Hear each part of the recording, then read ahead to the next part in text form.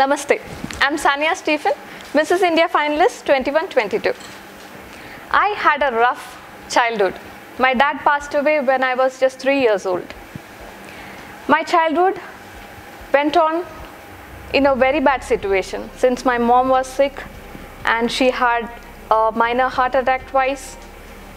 And I decided to take care of my family at the age of 17. I finished my education, started working for call center at the age of 17. I wanted to be the pillar to my family. Later, I got married and I started to know about myself.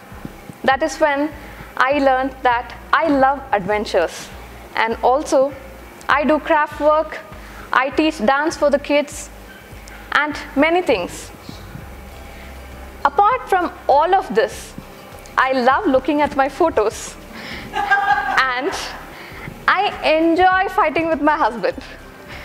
And I learned few things in my life, that is, always be open to learn new things.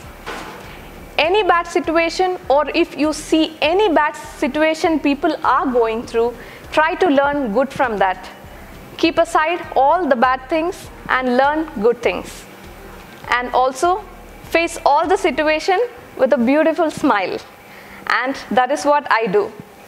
Have a smiling face, leave a sparkle wherever you go. My sparkle is my smile. Thank you.